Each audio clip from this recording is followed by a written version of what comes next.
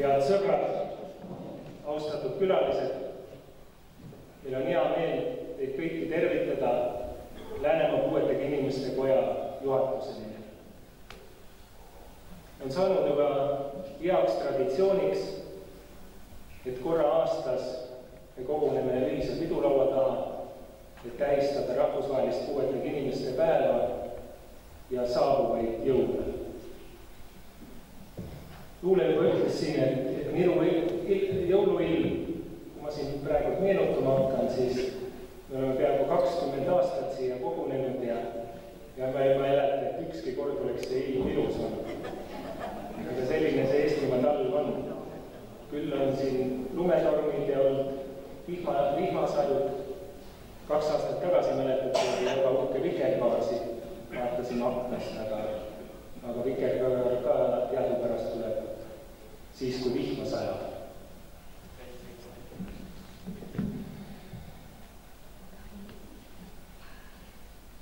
Läänemaa Puuetega Inimeste Koda on kõige suurem mittetulunduslik organisatsioon Läänemaal.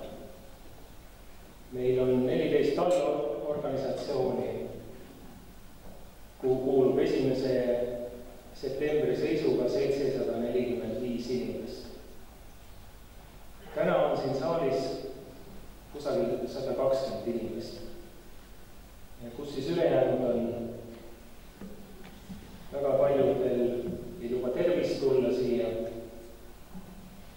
Paljud ei ole huvitatud sellistest üritustest, aga väga paljud ei saa enam kunagi.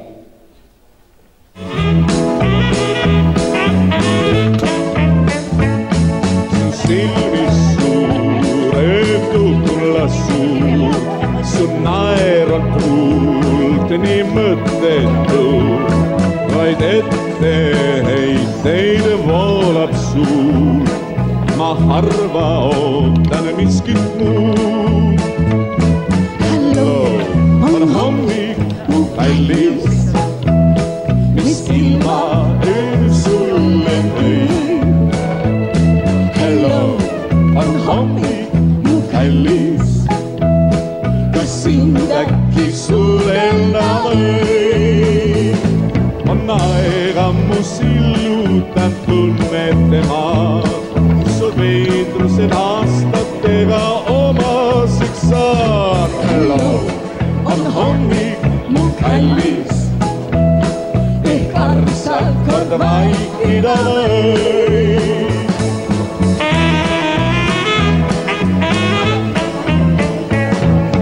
Väikseid soov, kui vihma hoog, mis rõõmus veel kõik nukraks teeb. Su hääl kui kloostri häirekell, mis saadab saatust ja nell. Hello, on hommik mu kallis, mis ilma öö sulle tõi. Hello, on hommik mu kallis, kas sind äkki sulenda või? On aega mu silluta tunnete maad, su veidrused aastatega omaseks saan. Hello, on hommik mu kallis, ehk armsalt kord vaikida või?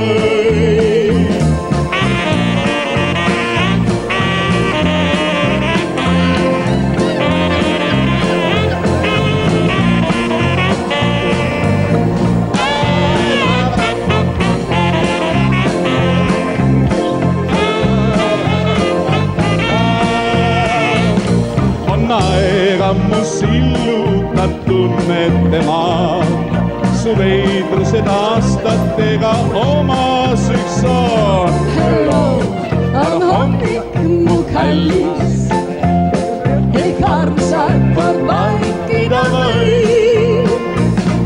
Ehk armsalt kord vaikida või? Ehk armsalt kord vaikida või?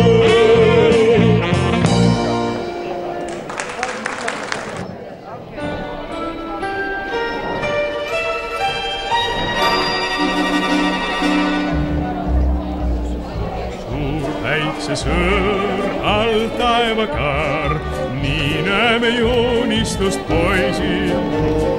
Kõik valmis teeb, siis lihtsalt veel alla ta kirjutab read. Olgu jääb meile päike, olgu jääb meile taevas, olgu jääb meile ema, olgu jääb minu rõõm. Olgu jääb meile päike, olgu jääb meile taevas, olgu jääb meile ema, olgu jääb minu rõõm. Truu sõber hea, mind usu sa, rahvad kõik ihkavad rahu. On aastaid meil 35, kindlalt ka kordame siis. Olgu jääb meile päike, olgu jääb meile taevas, olgu jääb meile ema, olgu jääb minu rõõm. Olgu jääb meile päike, olgu jääb meile taevas, olgu jääb meile ema, olgu jääb minu rõõm.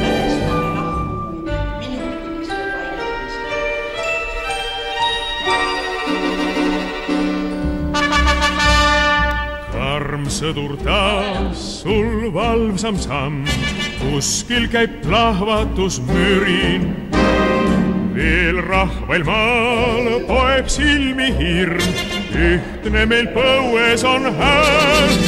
Olgu jääb meile päike, olgu jääb meile taevas, olgu jääb meile ema, olgu jääb minu rõõm. Olgu jääb meile päike, olgu jääb meile taevas, olgu jääb meile ema, olgu jääb minu rõõm. Ei vaenu jõud, ei sõjaõud, poegadel surma või tuua.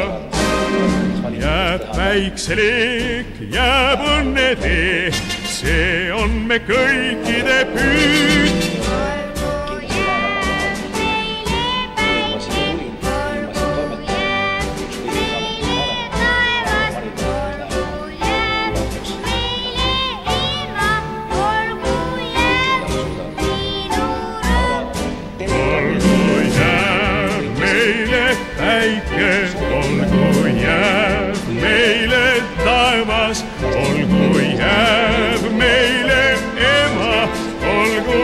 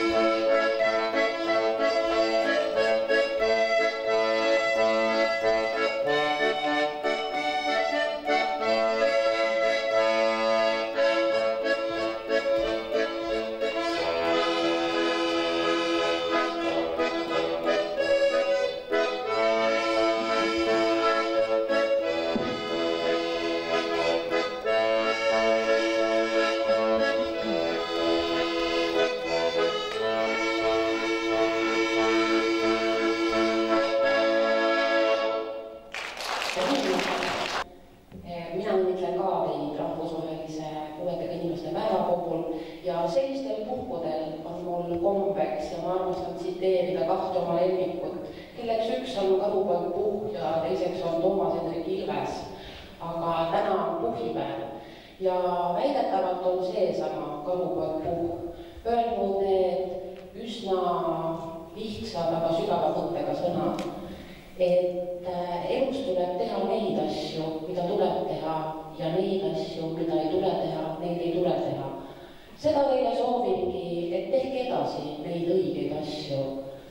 Seiske ikka oma õiguste ja huvide eest ning ärge raisake oma elus tundigi mõttetutele ja tühistele asjadele. Aga täna on mul hea võimalus üle anda Lääne maavanema tunnustuskirjad. Väga hea töö.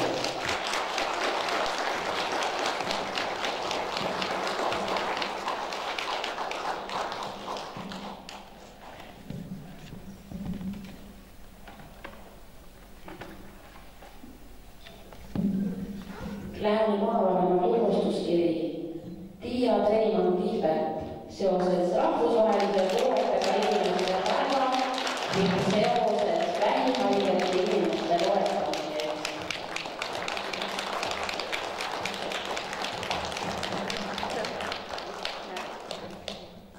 Tiiu Leitsalule, palun.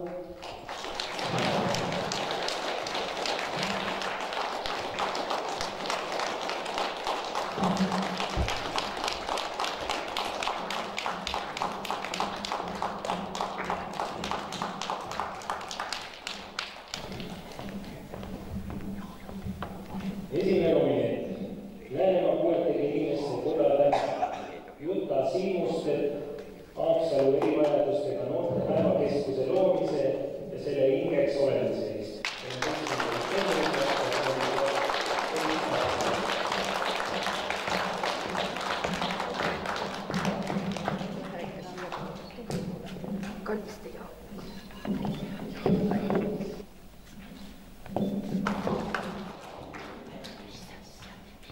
Aino on meie vana raudvärane. Ja kui Ainot ei ole, siis kukuks pool maailma kokku. Aitäh.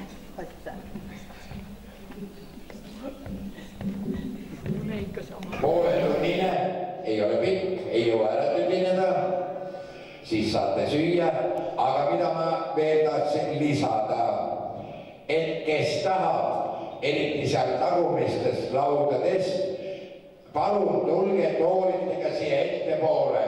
Nüüd tuleb üks pillilugu, et hoopis paremini on kuulda ja näha, kui istute eespool. Ise teate, seal taga on, see ei ole hea akustikaga ruum ja läheb paljugi kaduma. Ja nüüd näitame. Algul antiikajal, antiikteatris mängisid ainult mehed, ka naiste osi. Pealtvaatajad olid ka ainult mehed, naisi ei lastud sisse. No hiljem naised on võimu haaranud igal pool. Läänemaal tehti ka esimest korda eestikeelset näitemängu juba 132 aastat tagasi. Kullava mehed võtsid asja kätte. Ja nüüd 2 aastat tagasi, kui oli nii-öelda ümmargune arv 130 aastat esimesest eestikeelsest näitemängust Läänemaal, tuleb Kullamaa kultuurijuht ja hing Loit Lepala minu juurde, ütleb, et Aivo, ma leidsin selle näitemängu üles, mida tol ajal siis mängiti 132 aastat tagasi. Ta oli kuskil 3 kuud otsinud ja lõpuks sealt KRISTOVALDi raamatukogus pimedast sahvrist kõige viimasest ämbliku nurgast oli leidnud ühe teksti. See on mul siin. Ja ütles, et teeme selle näitemängu ära. No ühesõnaga, ega nii kaugelt ei näeks ka, see on kooti kirjas. No ja siis ta seda ise seal lõi ümber arvutisse, ega ta ka kooti kirja ei tulnud. Imelik jutt sellest tuli. Ja Kullamaa mehed siis mängisid. Ja nüüd Loit tahtis, et meie ka mängiksime. No ma ütlesin, mängime. Ja nüüd täna te näetegi seda lugu. Pealkiri on härra Nuini kosjakaup ehk naine oheliku otsas. Üks paras jant. Nüüd tutvustan teile tegelasi. Kõigepealt härra Nuin. Konner Vetter, see on ju näha, et ega see ikka Eesti tõugu ei ole. Mingi vale veri on meel sees. Teine tegelane selles näitemängus on härra Krobunov.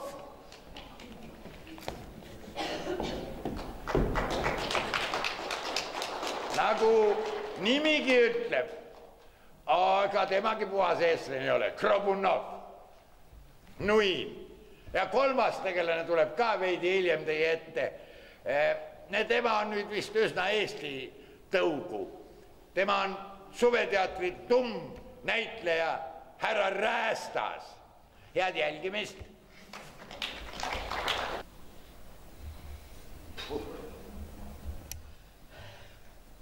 Vaat nüüd, kui va Nuin selle sildi ära ostab, tähed on ausad, eesti keel üleval, saksa keel all.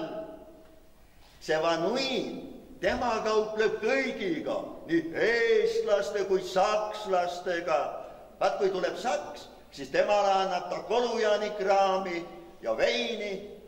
Aga kui tuleb eesti mees, no eesti mees saab vorstikaupa ja marjapiiritust tema poest. Jah, aga minul vaesel maalriselli õige tubli kihutamine, kui ei taha maha jääda nõnda nimetatud uuema aja haridusest. No, peab inimesel endal ikka hea nupp ka otsas olema, nagu see näiteks. Paljud teised juba ongi hariduse selja taha jäänud.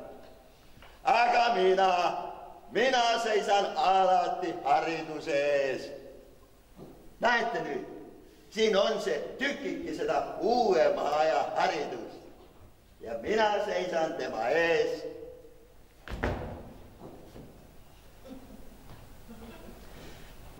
Varem olivad meil poed, aga uuem aeg nõuab kaupluse. Mina tegin ka kaupluse. Aga need niinimetatud uuema aja kauplused, need nõuavad no mis see vähe kohta on? Aga mina pean maksma. See on halb.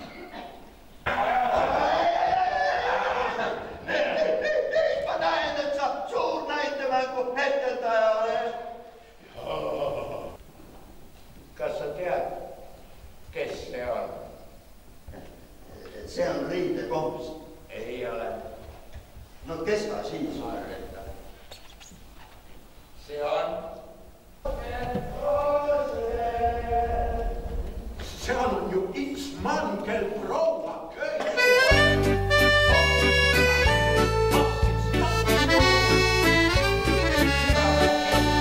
Täna õhtul naudin elu, vallatledes sinuga. Täna imetlen su ilu, homme võitlen surmaga. Kõik ma ilma hulked roosid noppin homseks sinule. Ja siis hüüan veel kord proosid oma armsa neiule. Ja siis hüüan veel kord proosid oma armsa neiule. Vannun truudust igavesti, jumaldan su suudlusi. Olgu juuksed hõbedased, armastan sind ikkagi. Olgu homme torm või maru, vara veel on murda peal. Enne ahastus ja valu, viimsed hetked olgu head. Enne ahastus ja valu, viimsed hetked olgu head. Sõbrad, täitke veel kord klaasid, tervituseks elule ja siis hüüdke veel kord prosid oma armsa neiule. Sõber, ütle, mis on elu, ütle, mis on armastus. Elu pole muud kui valu, armastus on unistus. Elu pole muud kui valu, armastus on unistus. Täna õhtul naudin elu, vallatledes sinuga. Täna imetlen su ilu, homme võitlen surmaga.